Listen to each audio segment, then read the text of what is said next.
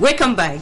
That was the first part of Bukola's story. Now we know where she's coming from. There's a second part. We're going to see some of the people she's been a blessing to. But we have to warn that you may find some of the pictures a bit disturbing. But stick around. The program is live.